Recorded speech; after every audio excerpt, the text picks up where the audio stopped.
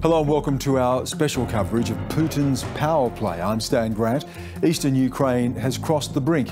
European leaders are waking up to a very dark day, claiming Russia has already sent tanks and troops into eastern Ukraine. Vladimir Putin calls it peacekeeping. The UK has already called it an invasion. The US and the UK have promised swift and severe sanctions, but President Putin has already made that calculation. Ukrainian President Zelensky addressed the nation saying, "We will not give away anything to anyone." At the moment, there are conflicting reports of minor border skirmishes. Well, Russia formally recognised two breakaway regions in eastern Ukraine as independent. Now, the disputed areas of Donetsk and Luhansk in the Donbass region sit on the Russian border. They were proclaimed in 2014 when Russian-backed separatists fought Ukrainian troops in a civil war. Donetsk is the fifth largest city in Ukraine and home to more than 1 million people. The UN Security Council held an urgent late-night meeting in New York where multiple nations called for peace and diplomacy efforts to try to avoid a war. Ukraine's delegate described Russia's move as illegal. Today, the entire membership of the United Nations is under attack. Under attack by the country that occupied the membership of the Security Council in 1991, bypassing the UN Charter. The country that occupied parts of the territory of Georgia in 2008. The country that occupied parts of Ukraine in 2014. As stated by the President of Ukraine, Vladimir Zelensky, following the urgent meeting of the National Security and Defense Council of Ukraine, the internationally recognized borders of Ukraine have been and will remain unchangeable, regardless of any statements and actions by the Russian Federation. The ABC's Europe correspondent Nick Dole is in Kiev. He joins me now. Nick, what are people saying there? Hi there, Stan. Well, some people certainly say they're shocked, but many people aren't entirely surprised because many Ukrainians say they've predicted this kind of a strategy from Vladimir Putin. They say that they have seen it before. And I think among many Ukrainians, especially after watching Vladimir Putin's speech overnight here, there will be a growing sense of defiance because in that wide-ranging speech, he took the opportunity to really attack the very notion of Ukrainian statehood. He was essentially portraying this place as a feeble place full of neo-Nazis, he said. It was extremely corrupt and really in need of Russia's guidance. And as we know, Vladimir Putin has previously said that this is personal for him. He regards the fall of the Soviet Union as a great catastrophe. And I think in that sense, people are concerned about what might happen next because they don't know whether Vladimir Putin will be rational. Yes, the international community has said if you go an inch further, especially if you launch a full-scale invasion of Ukraine, there would be great cost. But because it is so personal for the Russian president, I think people here are really unsure what decision he'll take next. And I suppose they must be wondering just how far this goes. We're already hearing from Boris Johnson of a catastrophic conflict and the potential of a full-scale invasion. But why Donetsk and Luhansk? And tell us about the makeup of those areas and why that is so important to Vladimir Putin. So Donetsk and Luhansk have been held by pro-Russian rebels since 2014. Since then, there has been a period of varying conflict. It's been flaring, especially in the last few weeks during all of this. These areas held by the pro-Russian rebels are an opportunity for Vladimir Putin to continue exerting some control in Ukraine's politics. Now, he, in doing this, has paved the way in declaring these areas as independent, is paving the way for Russia to get involved.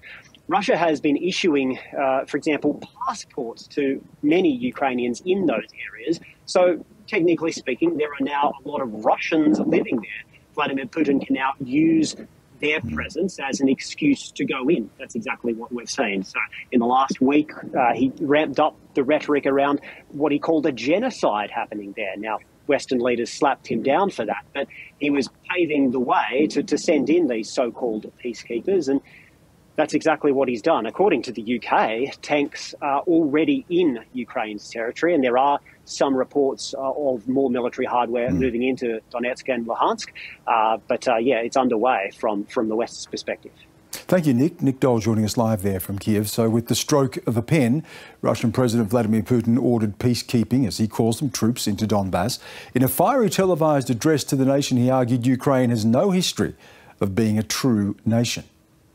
The essence of the aggressive nationalistic character of the regime that seized power in Kiev hasn't changed. I consider it necessary to immediately recognize the independence and sovereignty of the Donetsk and Lugansk People's Republics.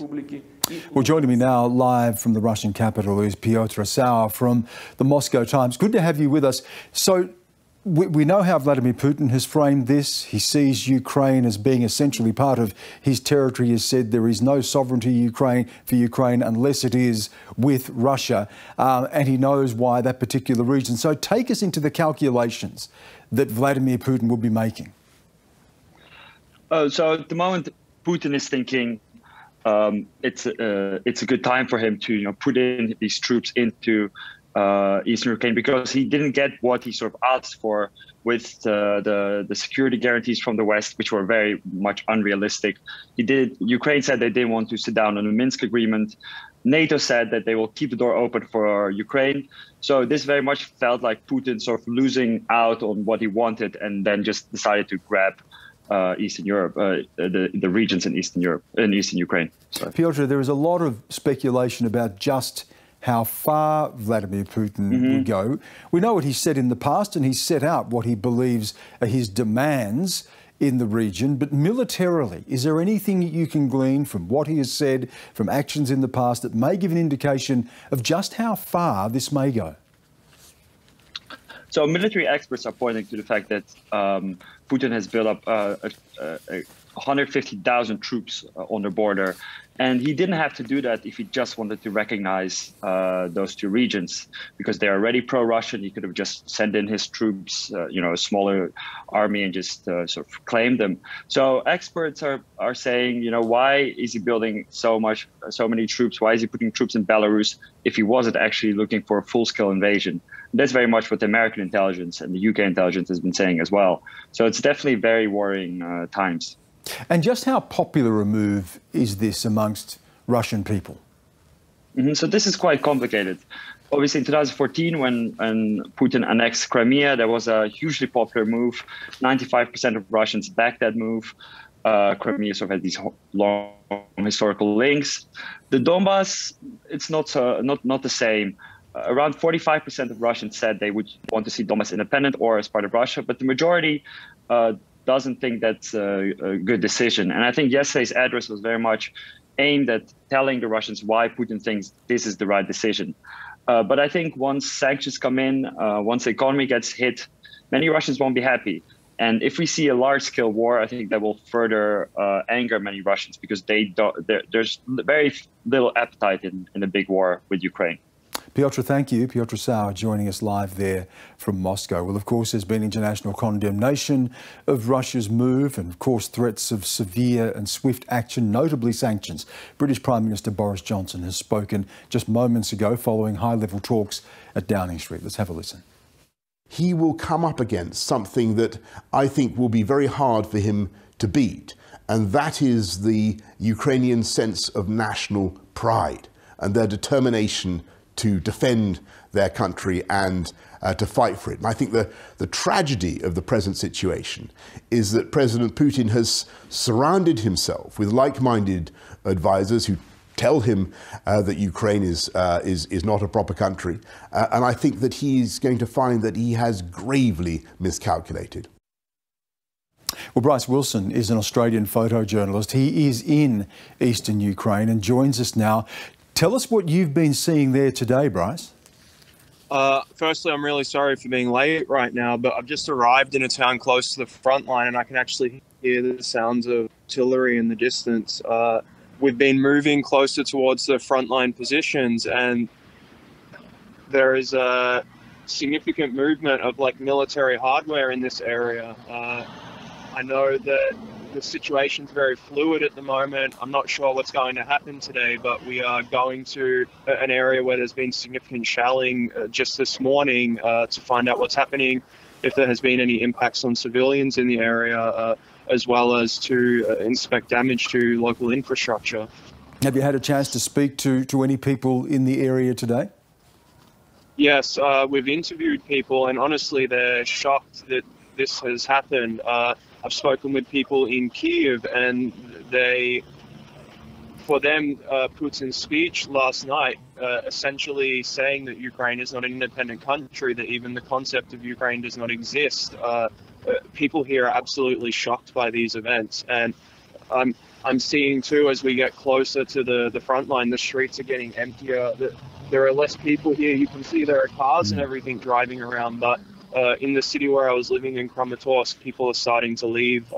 One of my friends is preparing to evacuate his family from this area because they are concerned that as a result of the occupied territories essentially making a legal claim to the whole state, not just where the current front line is, but the whole state. They're really fearful and afraid that there will be a mass invasion in this whole area. Bryce, as someone who spent a lot of time in the region, just give our viewers here in Australia a sense of the area itself. Now, Vladimir Putin talks about a higher ethnic Russian population. We know that there are these provinces, the areas that he's going in, he says, to bring peace to and support their independence, are breakaway areas that under the Minsk agreements there were commitments to their own self-governance. So how do the people see themselves in the region? What is that sense of independence, and how do they look to Russia and to Ukraine? A very sad thing that I've observed from speaking with people here is that there really are people that have opinions on both sides of the situation. Some people do identify closely to Russia. Some people say to me that after 8 years, the people living in government-controlled areas, they don't feel like they're part of Ukraine anymore. The economic situation here is very bad. After 8 years, much of the civil infrastructure in this area has... Sorry, I'm just hearing more shelling. The infrastructure here has fallen into disrepair.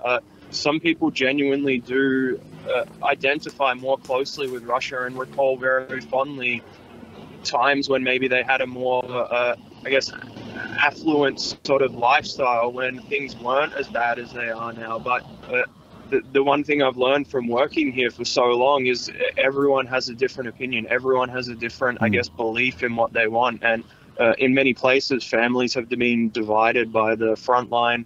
People have lost jobs. They're not able to cross the crossing points. I know this situation, it's very dynamic and fluid, but everything that's going on right now is surreal to me. And when I speak to people, I think, honestly, they're in shock by what has occurred last night.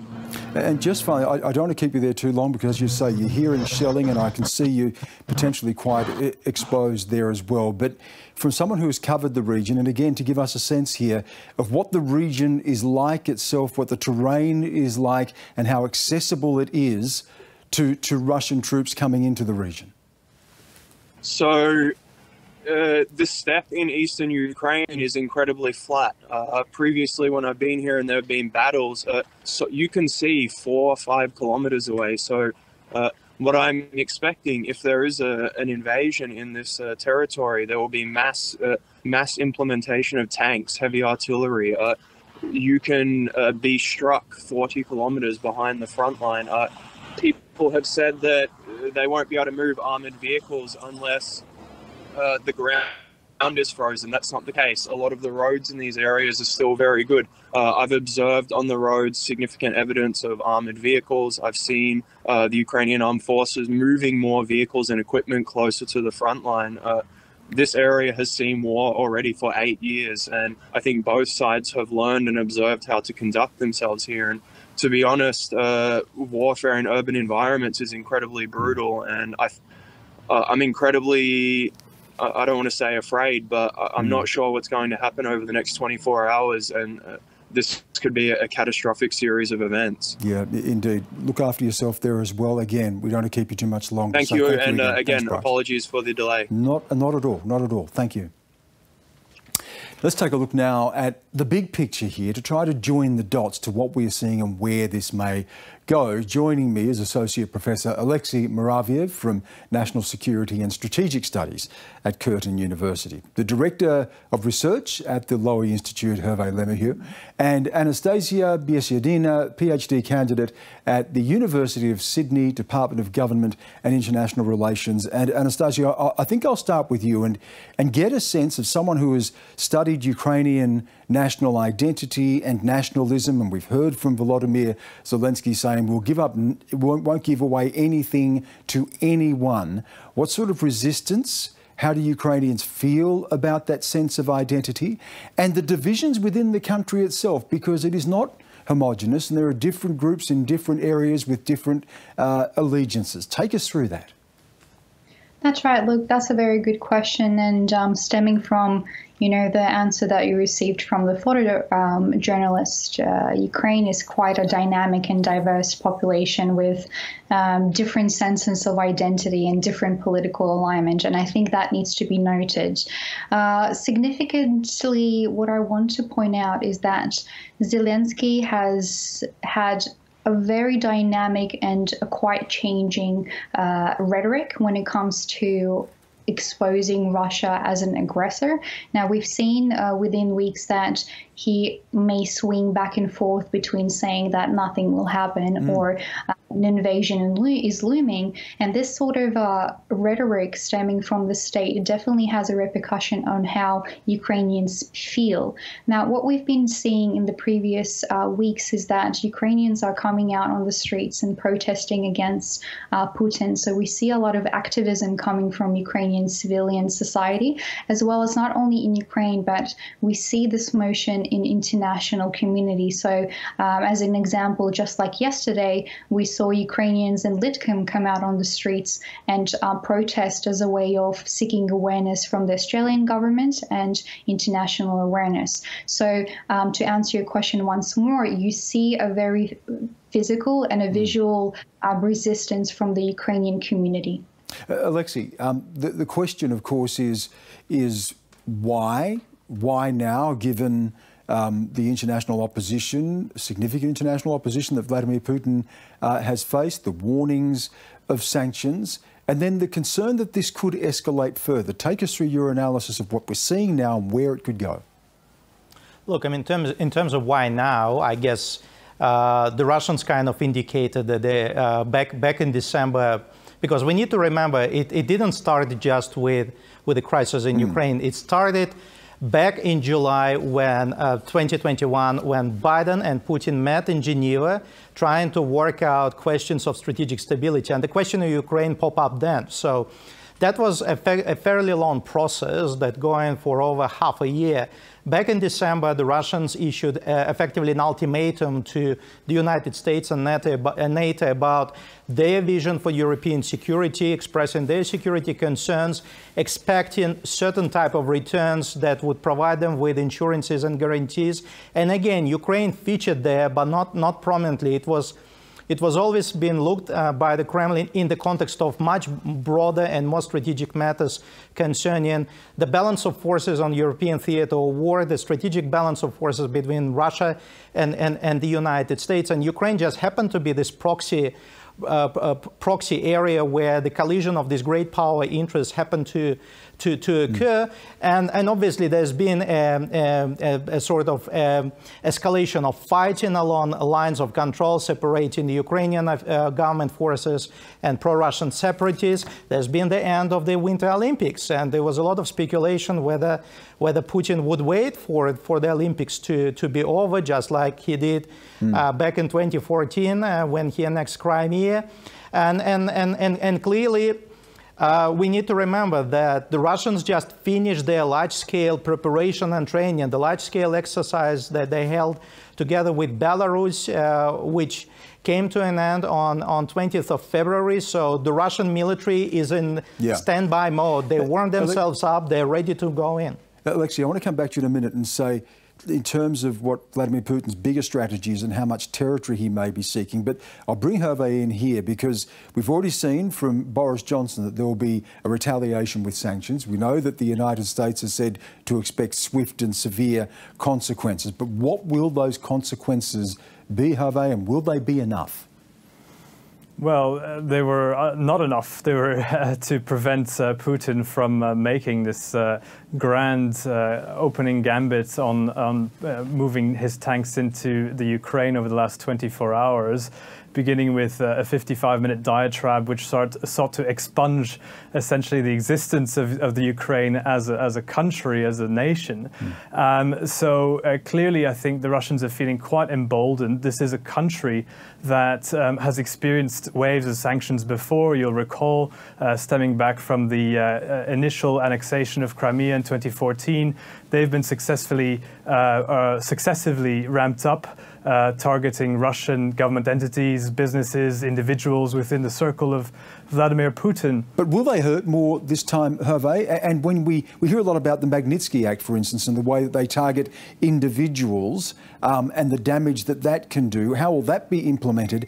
And can this go to indeed another level, to inflict more pain than perhaps even the sanctions that were imposed after the annexation of Crimea? Yes, so I think there are three types of sanctions which could really start to hurt Russia, and perhaps Moscow is taking the gamble here that the West will not escalate to that extent. The first, obviously, is energy exports. So that accounts for about 25%. The fuel and energy sector accounts for about 25% of Russia's GDP, 30% of its consolidated government budget. And if the West were to go after Russian energy in a way that hurts Europe first and foremost, that would begin to bite. But again, Russia has, since 2017, augmented its national foreign reserves. So it now has something like $600 billion dollars in international reserves, which means that it is quite padded from at least the initial blows of a Western move against its energy sector. The second type of measure is, of course, against the banking sector. So there's been a lot of discussion around perhaps freezing Russia from SWIFT, which is the mechanism by which you handle interbanking messaging globally. So it really is what allows Russia to be plugged into the international financial system. Again, there's been reticence on the part of the West to escalate it to that level. There may be targeted sanctions against a number of Russia's largest banks. And then there's a third type of regime, sanctions regime. This would be really an act of cleaning up the sort of dirty money in major global financial centers such as London, such as New York, which have harbored a lot of the dirty money of Russian kleptocrats who are very close to Putin, of course. So we'll have to see whether any of those three things really begin to bite. Anastasia, I want to bring you back in. When we look at the negotiations and the diplomacy around this, and it still may indeed happen that Joe Biden sits down, he's agreed in principle to a discussion with Vladimir Putin. Is there a sense in Ukraine that Ukrainian sovereignty is a bargaining chip? That part of the attempt to stave off the type of war that is being threatened or feared, that Ukrainian sovereignty may suffer, particularly when it comes to fundamental things in the Constitution, such as the right to, at some point, join NATO? Yeah, look, that's a very good question. And, you know, something that I've been noticing currently in media, if I may know, that there is an explicit focus on the geopolitics that are happening that take away the significance of the reality of what is happening in Ukraine and thinking about the fate of the Ukrainian people. Now, unfortunately, the rhetoric of saying that top leaders are going to use sanctions to scare Putin is unfortunately not working. And as we're seeing this escalation and the unknown of what might happen to Ukrainian sovereignty, definitely feels like Ukraine is very vulnerable and it does not have a lot of protection. So it is very frightening to realize that Ukraine falls as a bargaining chip between powerful leaders, and there needs to be some form of a light in realizing that at the end of the day, Ukrainian lives are at stake. Ukrainian sovereignty is at stake. And, you know, my family, I have friends in Kiev at the moment, and I have no idea what will happen. And it is truly frightening. Have you spoken to them, by the way, and what are they telling you? Yeah, look, my mom is overseas. My grandma are overseas. I haven't seen them since COVID happened. So it's been over 2 years, and they're in a state of shock. And, you know, taking things day by day as a way of keeping yourself mentally in check. It's a very nervous situation to be in, and not knowing what will happen tomorrow. So a lot of stress, anxiety. Sorry to hear that, and my sympathies to your family as well. And Alexei, let's look again at the hard-nosed politics of this and the calculations of Vladimir Putin. Joe Biden has said he's not putting American troops into Ukraine. NATO is not putting American troops into Ukraine. Anastasia has said Ukrainians feel as if they're a pawn in this. They're part of the bargaining. They're a bargaining chip. Does Vladimir Putin claim a victory already? And how far does he take this? Is it the all-out invasion of Ukraine? How much land does he seek to take? Just where does this go? Look, I think Putin has won. Certainly won the initial stage in terms of actually putting the West back on the defensive, because the West will have to now to deal with the consequences of Putin's actions. In terms of how much he was going to claim, well, let's go back to this floating figure of 150,000 Russian troops. We need to remember that according to NATO stats, about 30,000 of them are stationed in Belarus. Are they there to post an invasion of Ukraine from the country's north? I think they're more there to deter NATO from taking any actions against Russia as well as Belarus. So they're there to balance NATO forces stationed in Poland as well as the Baltic states. So that really reduces the number of Russian forces down to maybe 100,000 or under 100,000. 100,000 or less, it's not sufficient to exercise significant offensive operation against the country of Ukraine, especially if we to believe Russia's claims that the Ukrainians have massed about 150,000 there might be some of their limitations forces. there. I've only got about a minute, Hervé, but I want to see what's on the table here for the US and Joe Biden. And China, of course, factors into this as well, given the closer links between Russia and China. Yeah, look, I mean, the one, I suppose, silver lining in all this is that I think the United States has learned a few lessons from the poorly organized, hasty withdrawal from Afghanistan in August, the lack of consultation with its allies in that event, and also the fact that Russia smelt an opportunity. We were talking earlier, why now? Well, because I think Russia smelt, in some sense, that Washington was weak and not particularly coordinated with its Western partners in Europe. AUKUS would have not helped that, of course, because that was also a famous point of tension between France and the Europeans and the Americans. I think what we've seen now between Washington, Brussels, Berlin and Paris is at least a show of unity. And I think this will result in more purpose for NATO. Yeah. It will result ultimately in a US that's far more involved in Europe. Now, what that means for our region, what that means for China is a whole other kettle of fish. I'm going to have to leave it on that note. But Hervé, thank you so much. Anastasia, good to talk to you, and the best to your family. Alexei, thank you for your insights as well. Now, the Prime Minister, Scott Morrison, has joined other Western leaders in criticising Russia's decision to send troops into those two breakaway regions in eastern Ukraine. He says Australia will support sanctions on Russia as a result. Russia should step back. It should unconditionally withdraw back behind its own borders and stop threatening its neighbours. We've seen this behaviour before, and seeking to take opportunity to threaten a neighbour for their own advantage is just simply not on. It's unacceptable, it's unprovoked, it's unwarranted. Now, one of the most potent weapons in Russia's military arsenal is cyber warfare. Australia has promised to train Ukrainian officials and possibly join a broader coalition of Western countries to provide the besieged Eastern European nation with technical support.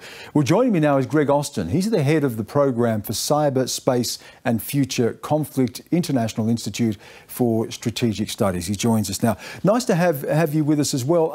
Can I ask you first of all about Russia's capability, its history of cyber warfare inside Ukraine, and where it could take that? Well, thank you, Stan. Russia has been the most aggressive country in the world in terms of offensive cyber operations. We're about to publish a study that compares Russia with the United States and China.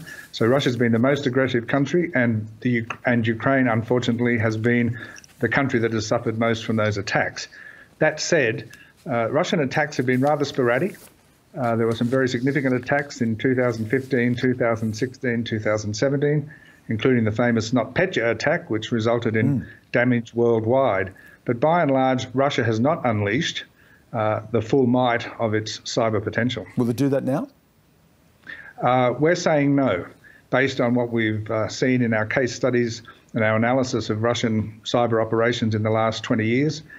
We think that for some reasons, the leaders don't have full confidence that they can achieve strategic effects with cyberspace operations. So at most, I think Russia will unleash some cyber activity to destabilize, to disorient perhaps the Ukrainian population. But I think what we see is high confidence by Putin and his generals in traditional, conventional, kinetic military power, and lower confidence in cyber power. And what about the capacity in Ukraine itself to resist? Well, sadly, Ukraine doesn't have very strong cybersecurity. It's a very difficult thing to mount national cybersecurity. You need very strong defense industries, ICT industries, ICT universities. Ukraine has amazing skills in these areas, but hasn't been able to turn them to produce what you might call nationwide cybersecurity.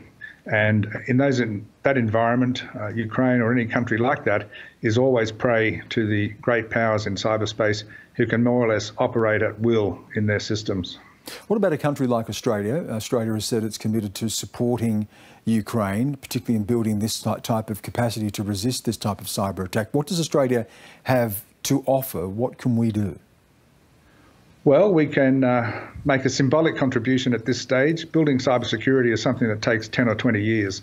Australia, the United States, the UK, any of the countries that are now offering help will be able to help with incident response, but they won't be able to do much to build up the Ukrainian self-defense capability. So it's easier for the United States or Australia to send in military equipment. So anti-tank missiles will have far more effect on Ukrainian resistance than anything the friendly countries can offer in cyberspace. Greg, great to get your insights as well. Greg Austin, thank you so much for your time. Thank you, Stan. Now, as news of Russia's move to recognise rebel-held areas hit the streets of Kiev, many in the streets of the Ukrainian capital were in disbelief. But some say they will defend their country. I don't like it at all. I think the peace Vladimir Putin or Russia will offer to Donetsk and Luhansk won't be the same as Ukraine could offer. They won't have banks working. It would be like in Crimea, but much worse. I can't even believe that the mayor of that cities come into the TV and said what they said. So they betrayed our country. How can you stay when there are shootings all day? Would you wait for something to strike your window? I don't want it. Even in my age, I want to live.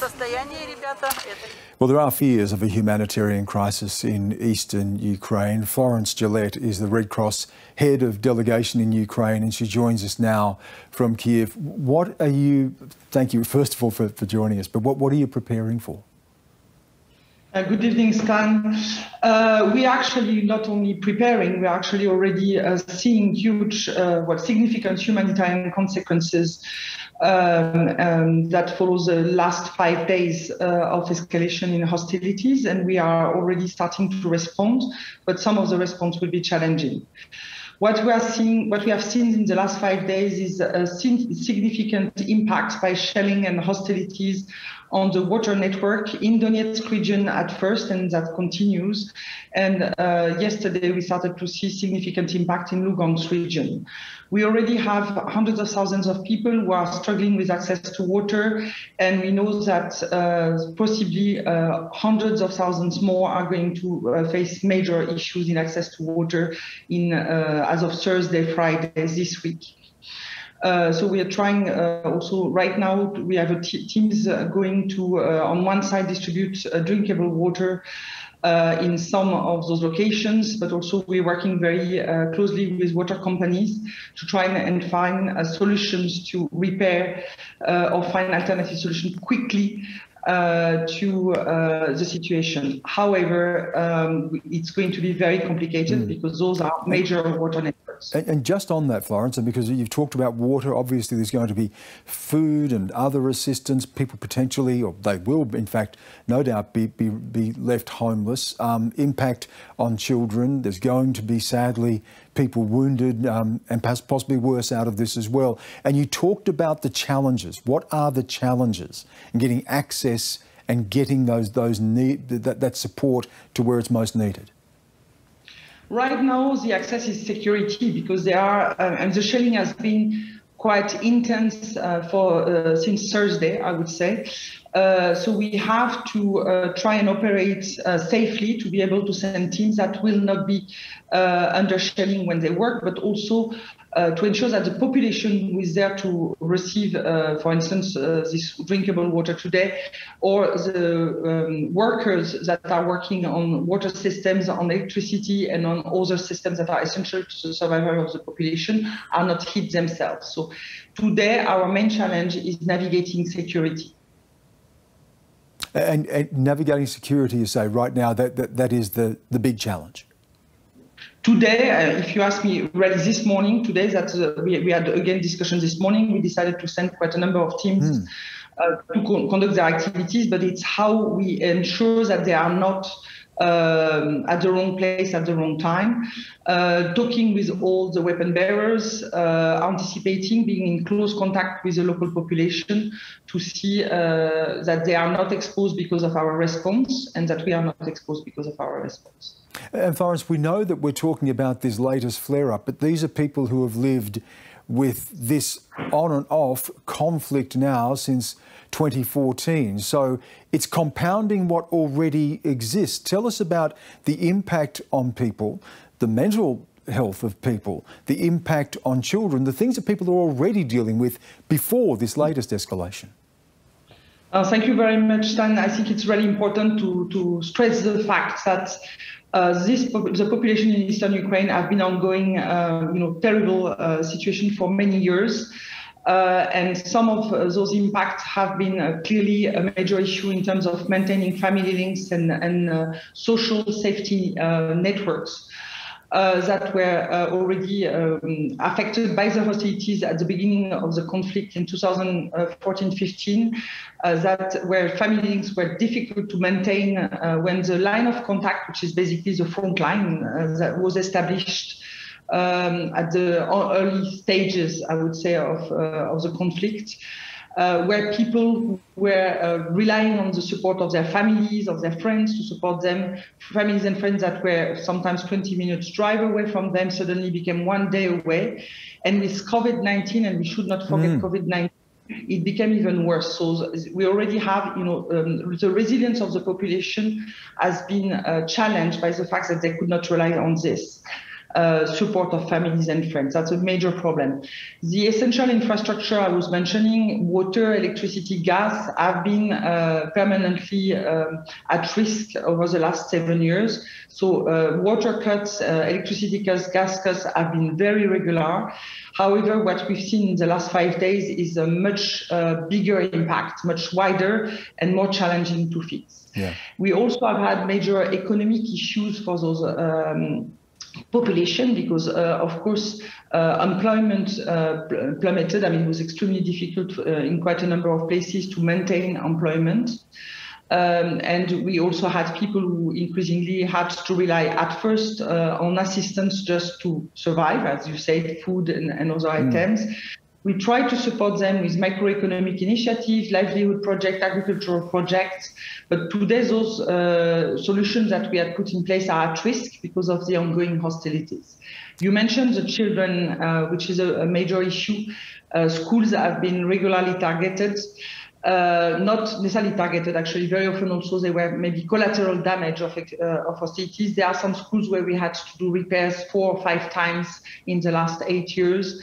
We worked with the school staff to ensure that kids were trained on how to deal with mine risk, but also done safety drills for their protection. Okay. And in addition to children, I would add elderly people, older persons, people, disabled persons, and people with mobility issues who have really been affected. Florence, good luck with the work you're doing, and I hope all of your workers are able to stay safe as well. Thank you so much, Florence Gillette from the Red Cross in Ukraine. Thank you very much, Sam. Now, the ABC's former chief foreign correspondent, Phil Williams, reported extensively from the region during the Crimea invasion. He joins me now.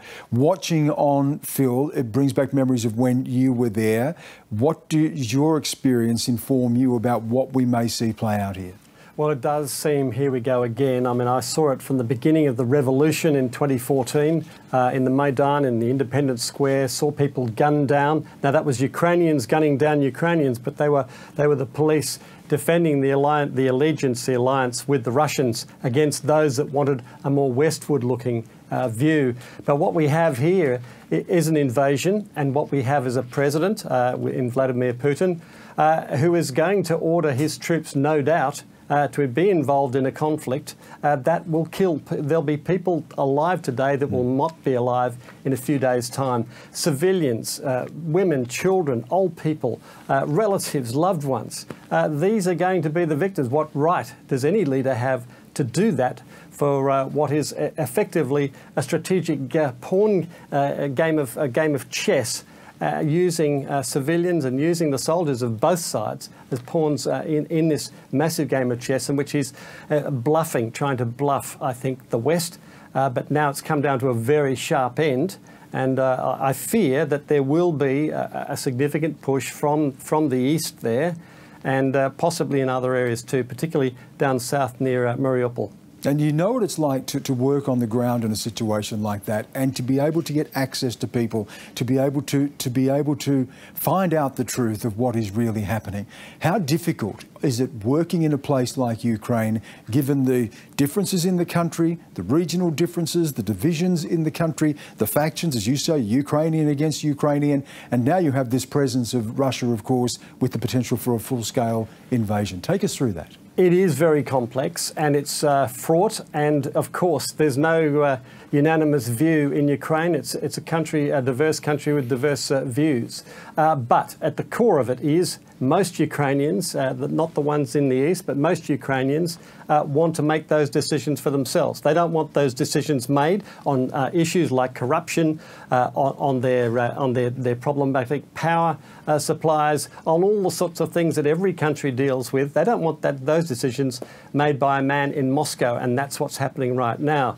There is not a sense of panic there, but deep concern. And I've just been in communication with a friend of mine over there. He said, yeah, people aren't running around and hopping in cars and heading for the border necessarily, but since the Russians moved in to Donetsk and Luhansk areas and recognised them as separate countries, now he fears that a full-scale invasion is inevitable.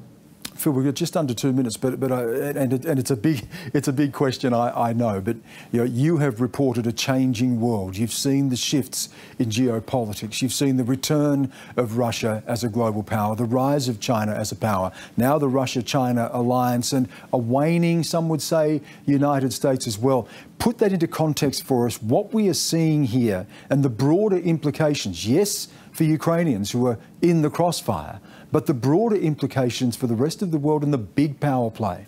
Well, the big story really is that the Americans have basically not exactly vacated the space. Yes, there'll be sanctions, but sanctions, schmanctions. I mean, they were applied after Crimea. Did it stop the Russians? Absolutely not. I don't think it will have a huge effect. It'll hurt the economy of Russia, it'll hurt ordinary Russians, but it won't stop their president doing what he's doing. And the Americans have said from the beginning, and the Europeans, oh, by the way, if you do happen to invade, we're not going to stop you. We're not going to put a military block there. We'll just slap you on the wrist with sanctions. It's kind of an open invitation to a man like Vladimir Putin. And we know that Vladimir Putin sees that as an invitation, and we've seen this action today. The question now is, where does it go to? And we'll see this unfold, no doubt, in the coming days. Phil, it's terrific to have you back, to have your expertise and your analysis and your experience to draw on as well. And that is our program for tonight, this look at Putin's power play. I'm Stan Grant. Thank you so much for giving us your time. We'll continue to follow this on ABC. Bye for now.